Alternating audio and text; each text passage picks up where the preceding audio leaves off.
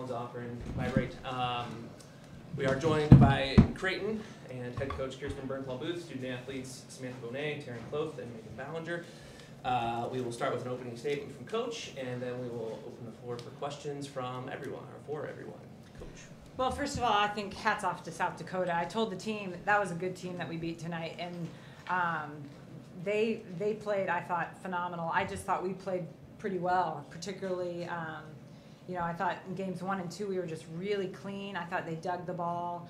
And game 3 is kind of what I thought the whole match could be because, I thought we played good, but maybe not quite as clean. And I thought they got their momentum. And I think we were really fortunate to sneak out with that third game, or you never know what's going to happen. But excited for Leanne and the South Dakota program making the tournament, and congrats to them on a great season. Like I said, I thought we played pretty well tonight. I thought we were clean. I thought our offense looked good. I thought we moved the ball around well. Not perfect, but it's a game of errors. So good to get the first. I think this is a very stressful situation sometimes, the first match, and I thought we played very calm, so that was good to see. And hopefully that'll give us some momentum going to play a very good Washington team tomorrow night. Questions? I guess for any of the players, the energy didn't seem like nervous energy tonight. Just, I guess, compared to dealing with all of the firsts that you went through last year, compared to how you seem pretty locked in from the jump tonight.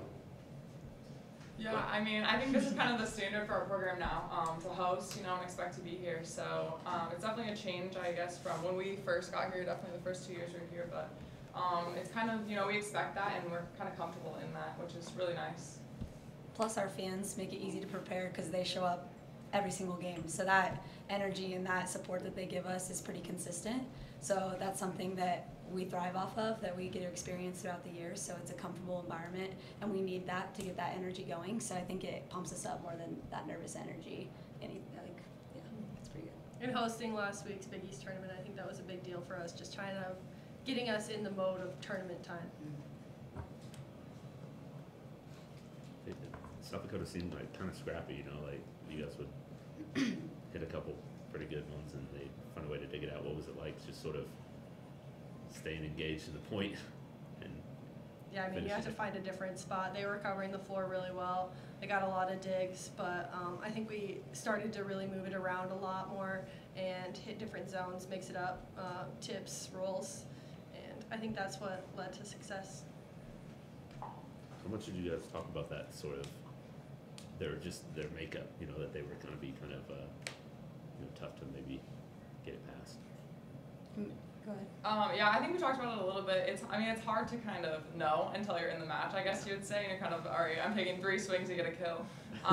So, from that aspect, it was frustrating, but you just gotta work harder, I guess, work harder to transition and swing again. Right. Kudos to our hitters too, because it's really hard. Because when a team's waiting for you to make the error, I think, like they have so much pressure on them to put the ball away, and 3-4 swings later, you're like, way to find another spot on the court. Like it's working. So they just got to keep going at it. So kudos to our hitters too for making it work. Coach, how did you guys get the block going? Maybe midway through that first set, touches were hard to come by, and then obviously blocks, but. It seemed like Kari got a couple and fired everybody up, and then they just started kind of snowballing from there, I guess. But was there anything that changed? Or? Yeah, no, I wish I could take credit for some genius thing that I said. No, I think we're a good blocking team, and it wasn't anything that was said during the match, but they do a good job of sealing. And we knew this is a team that we thought we could get blocks on if we put a good sealed block, but we also knew, and I think you saw number 6 do this a little bit, and number 3. We also knew it was a team that could tool us if we weren't putting up strong blocks, and they'd go after, either low seam or at our hands a little bit. And I think you saw them have some success doing that. Megan, you were next to Kari on a few of those. And how much of a jolt did that give you, in that area of the game when she was able to get a few? And obviously she's really emotional when she gets them. That kind of energy. Yeah, I think you see her pump everyone up, blocking, off the court, really anywhere she is. But yeah, it's fun. It's fun to block next to her. She dives a lot and takes risks, so then you see her come up with big blocks, I think. So she's only gotten better blocking-wise, so we rely on her a lot to set the block out there, and she's done a great job. Taryn, Did it add something to this that you're taking on the old man's school? No, I mean, I was just excited to be here. I was excited that we drew South Dakota. It was a nice close distance that a lot of people could attend. I mean, you saw how many fans we had, but I'm more just excited that we got the job done. You kind of got on a finishing kick there when they got to within one with the block. I think 2 kills. I mean, what were you kind of feeling there at the? You kind of feel like you had to get a little extra there to help close it out? I don't necessarily think that I had to be the extra little jolt of energy. I think Kari does a lot of that, so she kind of takes that over. But no, I think that we did a great job of our passers put Madeline on the net, and she distributed well. So. Yeah, Sam, this is probably pretty emotional roller coaster of a week for you. Considering, like, going back to last Friday, what was going through your mind? It's a miracle. It's a Christmas miracle. No, honestly, super blessed to have the trainer that we have. She worked so hard on us, and she committed so much time to me this week to do pool workouts and get me back in motion. And I was just really focused on making sure that I wasn't consumed with thinking about my knee, because I wanted to play to the best of my ability to get our team to win, and I wanted everyone around me to feel comfortable with me on the court. So yeah, super blessed that I'm back. I'm so glad I'm not finishing my senior year on the bench, but it was awesome to be part of it with these gals, and I'm not ready to be done yet, so super exciting. Yeah. I guess, you know, you were diving around a little bit in practice, so I imagine that kind of probably put that in your mind that you could do it, but was the first, I mean, I think you come in to serve, and then your first point, you had 3 digs, so they were coming right after you, right away, like, oh yeah. Does that kind of help you guys get rid of all of those thoughts, like what if thoughts, I guess? Yeah, I knew that if I didn't go into the game confident with myself and my teammates around me, that, sorry. If I didn't go into the game with my teammates confident with me on the court, that it was going to get in my head a little bit. So, yeah, they did awesome pumping me up and made me feel comfortable when I was ready to play. So I've been good all week, and yeah, I'm excited. Coach, for all 3 of you girls, obviously, you know, with what you saw earlier today, you know, from Washington this afternoon, what did you see from them? What do you expect moving forward, obviously, tomorrow?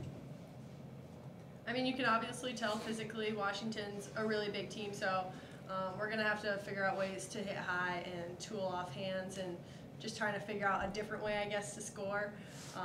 But Washington's a great team. I mean, we're going to have to come out fighting, but yeah, we have to play clean. How are you guys staying loose out on the court, knowing that it's a win-or-go-home scenario every time from now on out? I think it helps when people smile on the court, because it just kind of relaxes everybody. And as soon as you look like you're confident, other people are going to follow. And they just know that we have this, like we can do this and have confidence in ourselves and in the team. And they've done it so many times. They know they can do it. We were actually watching something yesterday talking about you do something so many times, fear's not a factor because you're so comfortable in the situation. I know you touched on the crowd a little bit, but I heard some of the Washington girls when they're leaving too saying just how awesome that your fans are here. Just kind of touch on that energy you guys have here. I mean, it was great. It was loud, sellout crowd, I think. I mean, it's easy to get pumped up, I think, in front of this. I mean, it's our home crowd, too, so it makes it even better. But it's so loud. I mean, at points in time, I don't think we could hear in the huddle. I was like, I cannot hear what she's saying at all. But it's so, I mean, but it makes it fun. It makes it a lot of fun. But, it makes it a lot better because you can Yeah. But yeah, so Wait, it was you couldn't like, hear what Coach was saying? Yeah. oh no. I was couldn't like hear up it. in your craw. Yeah. I could not couldn't hear hear. it. Grace had to translate for me I because couldn't she hear is what closer to people on the Coach. court were saying. Yeah. Oh my God, I could There's hear a post Yeah. after the huddle. Our fans too are so loyal to us, and I think they treat us like family, like they know us, like as real people. So it's really easy to interact with them, and they want to see us go as far as possible. And I think people will make the trip wherever we go. So it's really exciting to have those people that just latch on to a team like this and give us all that confidence in the world. So it's super exciting to have that energy. And Whit and I were talking at the first 10 points of the game, and we were like, my heart is beating out of my chest. It's like when the football players say they see their helmet shaking. It's like that feeling, but we don't have the helmet, obviously. But it's like, we're just like, okay, calm down. Like, breathing is key. So it's super cool to have fans like that back you up. So. Got time for 2 more questions. Taryn, I know obviously, like you said, you saw all the South Dakota fans. I know this was a business thing for you, but to see that much red in the stands, see how passionate your home state was for volleyball. I know coaches said you're a proud South Dakotan. How's that going to make you feel? I'm a really proud South Dakotan. I'm really proud of USD and kind of their first trip to the tournament, and we got to see them play against them and see how many people. They had an entire row and a half dedicated to their fans, and I think it just shows how much volleyball is growing in the state of South Dakota. Taryn touched on it, but Coach, can you kind of touch on the matchup with Washington? Well, really, I mean, almost the antithesis of South Dakota. You know, big, physical, you know, really good terminating out a system. You know, we're going to have our hands full. It's a great team, well coached. It should be a great match. Hopefully both teams will play their best, and we'll see how the chips fall. Coach, athletes, thank you. Thank you.